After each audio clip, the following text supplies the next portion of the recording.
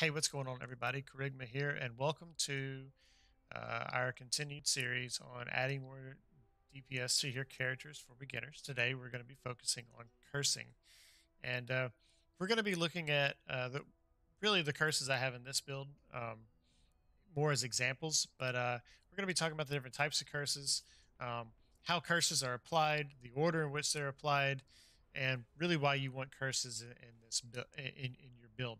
So let's kind of jump into that and start talking about some of these particular things. I'm going to try to keep this video as condensed as possible because there is quite a bit of information in cursing to get to. So just bear with me a little bit, and we're going to try to get through this as fast as possible. So first and foremost, why do we want to curse enemies? Well, if you are running any type of build guide, I guarantee there's probably some curse that exists in your build. Something from either like maybe like an assassin's mark, or you may have a warlord's mark, or a poacher's mark, or you may be running vulnerability in there, or you may have some curse on hit set up somewhere in your build, whether it be Bane or something like that. Temporal chains. There are a lot of different curses that exist, and if you want the full list of curses that do exist, you can go check out the Wikipedia page and be able to see the variety of curses that exist. Some of these you'll notice that you get affected by when you run in some maps. You'll see things like players are cursed with elemental weakness or enfeeble or temporal chains, which absolutely sucks because I hate being slowed. You may see some of these when you're running around in maps, but these are the curses, and every curse is denoted by having that curse tag at the very top: spell, AOE, duration, and curse. So that's how you can find out what the variety of curses are. If you want to go talk to a vendor and see what curses that you have available to you, that you can definitely do that and see the different types of curses. Um, Curses act as debuffs to enemies. That's how we're getting additional damage against these enemies, or some kind of additional modifier for our character and how we affect enemies, because these are debuffing enemies. Like they kind of work kind of like in reverse to how our auras work. So our auras buff us, like wrath and anger and hatred. Um, Zealotry, those things buff us individually as our characters. Um, but our curses are cursing our enemies and debuffing them so that they have some other effect applied to them. For me, I love to use Assassin's Mark. It's one of my favorite curses in the game, and I like it because a lot of my builds crit. And enemies take increased damage from critical strikes when they're affected by Assassin's Mark, and I have a higher crit strike chance of enemies affected by Assassin's Mark. I also love the chance of gaining a power charge when I kill an enemy that's affected by Assassin's Mark, and I'm constantly getting life and mana back on kill for every time I kill a monster affected by Assassin's Mark. Again, one of my favorite curses to use because I'm usually critting, so this is a big benefit when I see an enemy takes increased extra damage from critical strikes. It's kind of pretty big. Um, but you'll see other curses. Some people run Warlord's Mark. This basically gives you mana and life leech on attack, where I was getting flat life and mana on kill with Assassin's Mark. On the attack, you get life leech percentage and mana leech percentage from those attacks of enemies affected by Warlord's Mark. At the same time, and making them more vulnerable to stun. So if you're stunning a build, makes them more susceptible to being stunned, and gives you that chance of that endurance charge on an enemy that is slain, that is cursed with Warlord's Mark. Poacher's Mark gives you flat life and mana um, when you hit one of these enemies cursed with one of your attacks, and you have a chance of gaining that frenzy charge when they are slain and affected by Poacher's Mark. And at the same time, it makes them less evasive, um, and killing them results in more flash charges, so you get your flash charges up more. So if you want enemies to be less evasive, so maybe you hit them more often, Poacher's Mark is a good way to go. Plus that chance of frenzy charges, and on attack you get flat life and mana. If you're running physical builds, vulnerability may be what you're looking for, especially if you're running like a bleed build or something like that, and you're doing physical damage over time. Uh, this curse causes enemies to take increased physical damage, and further increase physical damage over time. Plus, at the same time, these enemies have a chance of being maimed, and cursed enemies have increased chance to bleed from hits from these attacks. So just kind of depending on what builds you're running depends on what kind of curse that you want to run in your build. My particular build, I am running a dual curse setup. So I do have the ability to curse twice in a build because I have Whispers of Doom allocated um, on my amulet as just a base character. If you do not have anything that says you can apply additional curse, your build can apply one curse, and that's it. You can't apply any more curses. If you have two curses in your build and you don't have the ability to apply additional curse, the curses, the way that you curse enemies is going to be based on the curse setup and the trigger order. And it typically is going to go based on whatever your second curse in that trigger order is probably going to be the primary curse and what 90% of the enemies are going to be affected by, especially if you are a triggering a curse, two curses at the exact same time, and you don't have something like Whispers of Doom, or maybe like a chest, like a 100 chest that says, "Hey, you can apply additional curse." It's going to go off the trigger effect, and whichever one is listed second in that is going to be the one that is going to take primary. It'll trigger the first and immediately trigger the second, overriding whatever the first is. So that's kind of how that works in sequence. So so for instance, let's say like I'm using curse on hit, and if I had two different curses listed in curse on hit, and so the curses get procced, the curse on hit gets procced. Let's say for instance I had like Poacher's Mark and Assassin's Mark here, right? And curse on hit goes off. It's going to go in the order of the gem link. So if you're not familiar with that, that order kind of does matter. It works the way, same thing with your supports work. If you're trying to figure out the right order you want your supports in, kind of goes in the same order as the link goes. It'll do the same thing here. So curse on hit would go off, Poacher's Mark, and then Assassin's Mark.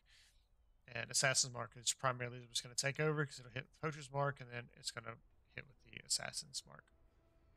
And Assassins would be what would take over in that particular situation.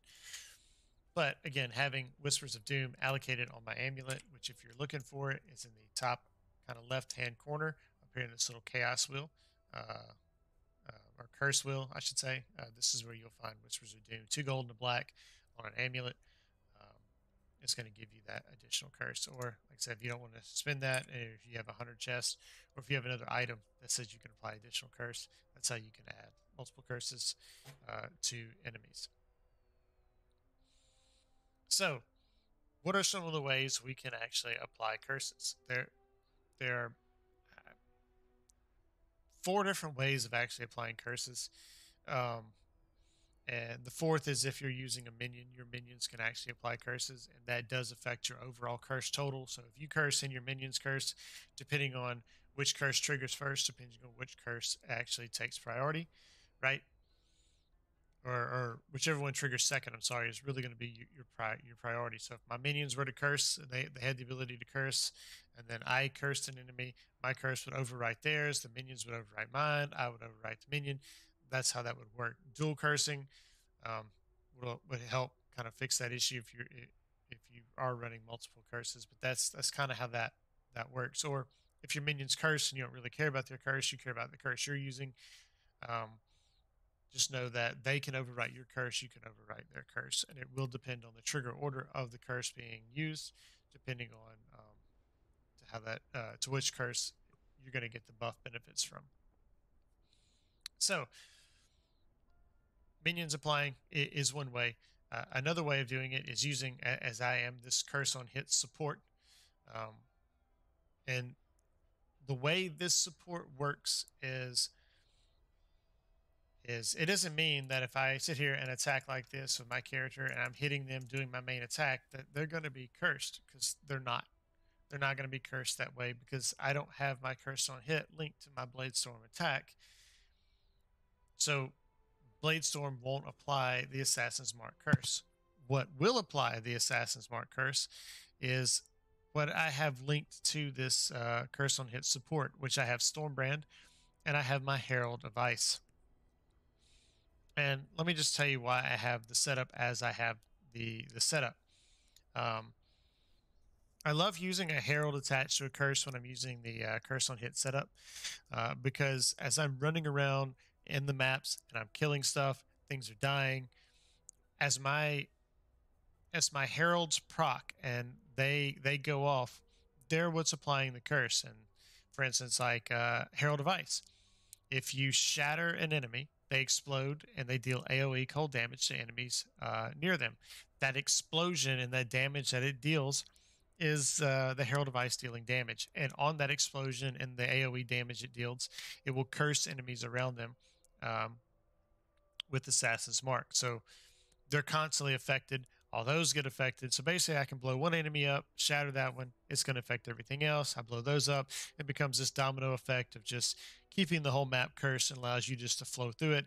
And then I'm constantly getting all of the beautiful things that you can get with Assassin's Mark, from the power charges, from the life on kill, the mana on kill, with all these enemies taking all this extra damage from critical strikes, and increases my chance to just pop them a little harder with that chance for that additional critical strike.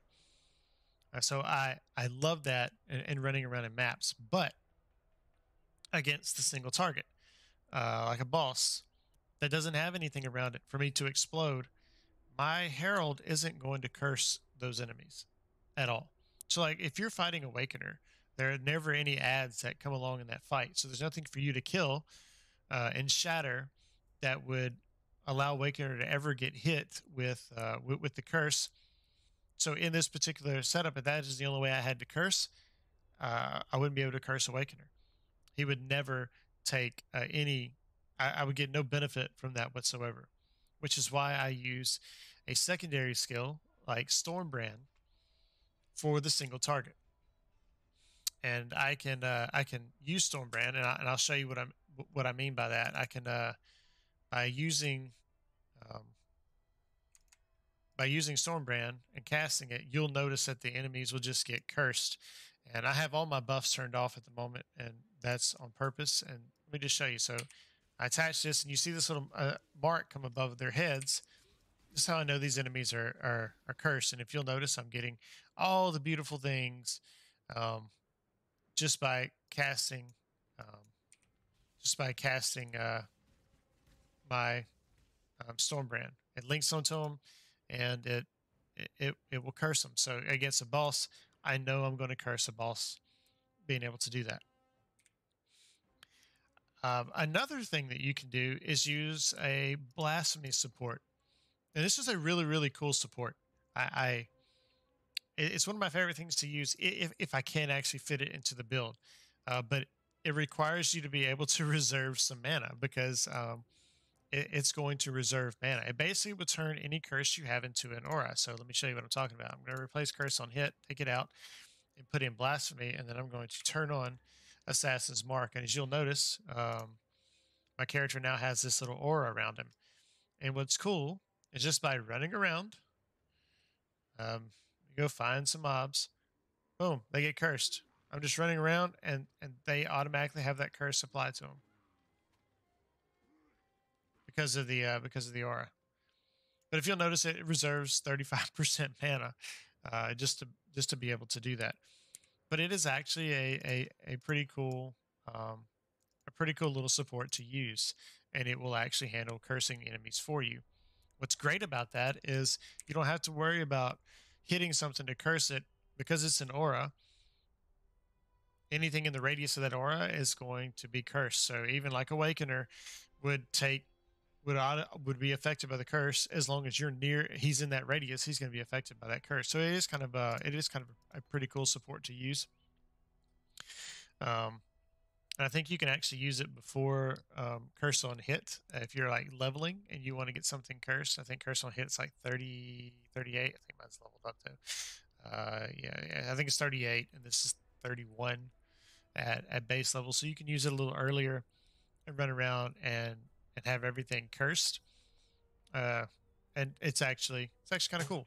Uh, Actually, really cool for leveling, and really cool for using in mapping and later on too, if you have the room for it. But with everything that I typically turn on, I don't have a lot of mana left. I definitely don't have 35% left to be able to use blasphemy. So we talked about curse on hit support, kind of how it works. We've talked about blasphemy support, how it works, and we know the minion are some minions have the ability to curse too if you have that setup linked. Um,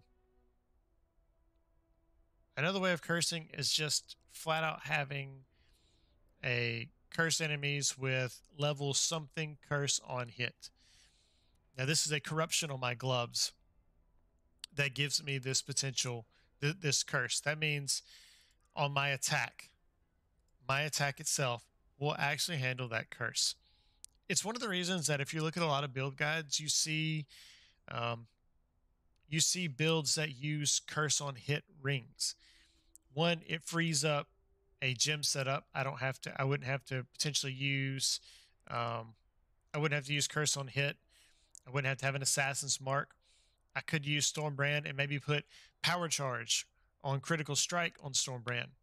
And since I would curse on hit with if I had like a curse on hit assassin's mark ring, if I'm fighting a boss, which I won't get power charges, I'm not going to get power charges from assassin's mark because you only get those on kill. You could then use like a Stormbrand with a power charge on hit support, attach that, and as it critically struck, you get your power charges that way. I have seen that setup work a lot. So you will see people use curse on hit rings. Very effective way of cursing enemies because that curses on this hit. You don't need anything else to worry about cursing enemies on your attack, your main attack. You will be cursing those enemies. So those are the different ways of actually applying curses. Now, order of curses. So in this particular instance, I have curse on hit support, and I have curse on my hits. What actually goes off first? Well, let's say they're both procced at the same time. The way it works is blasphemy support. If that is what if you have it, basic will always override any other curse that exists because it's an aura and it's constantly going off. So I can curse something and blasphemy will immediately take over, and whatever I have attached to it, it would go away. So if I was self-casting a curse, right, near an enemy, blasphemy would take off that curse and put on its own curse if I could only apply one curse. But in this build, I can apply two. So let's say both go off. So, and we're not using blasphemy, but just future reference, blasphemy is always first, last, law, right? The way it would go would be my curse on hit, whatever's attached to this support, goes first. Then my curse on my gloves would go second, or if I had curse on a ring, it would go next. So if I could only apply one curse and I was using a curse on hit, the curse that would effectively be taking over would be the curse on my gloves because it applies second. And if I didn't have the ability to curse twice, it would overwrite my first curse. So whatever curse is going off second can overwrite whatever the other curse is if you don't have the ability to dual curse. So that is how that's kind of how that order works, or that trigger order would work if you didn't have everything linked up like that. If I had two curses, like let's say these gloves were double corrupted, and I just hypothetically I had the elemental weakness on top, and then right below that I had assassin's mark. I don't know if that's possible, but let's just say hypothetically it is. I had those two curses there. It's going to go in the order that they read. So it would go elemental weakness first, assassin's mark next. If I only could apply one, assassins would always overwrite the curse on the elemental weakness, meaning that's going to be the curse itself that would basically take over. So that's kind of that order of operations. If you are running around with another player, so you've got to have somebody in your party, you have the ability to apply two curses. Your buddy only has ability for one curse. If you were to curse an enemy with both of your curses, and he were to curse with one of his, he would overwrite your two curses, and they would only be cursed with one curse. The can apply additional curse only affects you as a character. It doesn't jump across party members, right? So he would overwrite your two curses and apply one curse. If you had two people in a group and both of you had the ability to apply two curses, it's going to be who applied their two curses second would overwrite the other two curses. And that's how basically how that works. You can't have an enemy cursed with um, four curses because they only have two. You only have two. That doesn't mean we can put four curses out there. It's going to take whatever the second person is a curse. That's always going to be that order. You'll curse first. They will overwrite your curses. So that's kind of how that works. But this is important because for the longest, I never figured out. It took me a long time to figure out why I wasn't damaging bosses the way I thought I should be damaging, and they just simply weren't cursed. I would have like a 3-link setup, something just very similar to this. I didn't have this. I didn't understand this. I didn't understand why I needed this. I never cast this, and when I watched streams, I never saw anybody really use this. And I was like, I don't understand why I need that when everything is obviously getting cursed with my Herald of Ice running around, or my Herald of whatever. Why I run around? Well, I mean, the reason is because this thing go off against bosses, and I wouldn't have that extra damage. So having something like a Stormbrand or whatever other skill you want to use, it doesn't matter what skill you use as long as you have something here that can apply that curse. It's a tremendous help, um, and buff. And look, this Stormbrand it's going to get affected by the curse on hit as well. So it can apply both curses just by me attaching that Stormbrand. So I hope this makes sense. Like I hope this kind of sinks in a little bit into how cursing can work in this game, and the benefits that you can have from cursing enemies, and just the order of curses that can be applied if you've ever kind of wondered. If you're wondering how the mathematical equation for how curses work, it exists on the wiki. I'll link the wiki in the description, but here it is.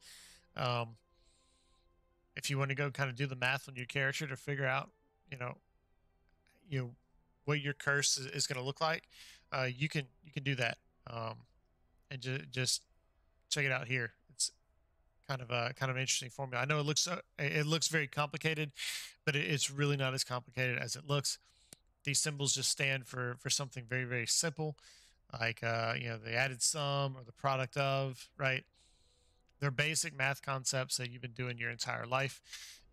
If you want to see how they're actually used, just click on the symbols. It'll take you to a wiki of all the symbols. Find these symbols, and they'll have examples and help you see. Oh, these aren't near as complicated as I thought they would.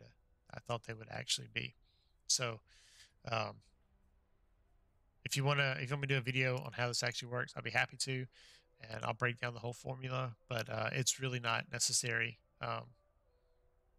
to go through that. But there's a ton of good information also in curses on here. So be sure to check that out as well. And just looking at this real quick, there was one other point I did want to talk about when running around. And it is modifiers that can affect your enemies that really severely hinder your curses. Like for instance, hexproof monsters can't be cursed, or immune to curses that they can't be cursed. You'll notice things that have less curse effect on them, just like base. Like look at this. I mean that's ridiculous. Elder Guardians, the Shaper Guardians. If you're wondering why these bosses are a hell of a lot harder than they used to be, outside of the added life and the resistances that they got, boom, 60% less curse effect on these enemies. That's quite a lot. That's quite a lot. And there's a map mod. I believe it's like enemies can be affected by elemental ailments. If that map mod exists, your herald never goes off because you're not freezing these enemies, they're not going to shatter, and so so your curse on hit won't go off. If you see that map mod and you notice you're not gaining power charges or your mana is not regenerating as fast as you thought it would, it's good at that point to start pushing with um, whatever your secondary is. So you may cast Stormbrand ahead of time, and then keep moving through and attacking. Everything will then get the curse applied to it. If you use Stormbrand, you can also pull in Brand Recall, which at any point you can hit. It'll pull those. It will pull your brands on top of you for that immediate effect of having those brands there. If you need that as well, it's also pretty helpful if you want to try to fit it into your build as well. But hopefully this answers a lot of questions on curses. I hope I didn't overly complicate this video. But if you have any questions, comments, and if I said anything wrong, I think I've covered everything. I've been over all this information, and this should be all right. But if there's something you want to add, please feel free to leave a comment. I try to respond to every comment there is. And if you have a suggestion for a video that you want me to do, hey, leave a comment below, and I'll be happy to be very happy to work on a video for that. I apologize for this one taking so long to get out. It's just been a hell of a week for me, and but hey, here it is. Hope you enjoyed. Thank you so much, and hey, if you liked the video, leave a like. Hope you subscribe, and hey, follow me on Twitch and Twitter, and let's see you guys next time. Thank you very much. Y'all have a good one.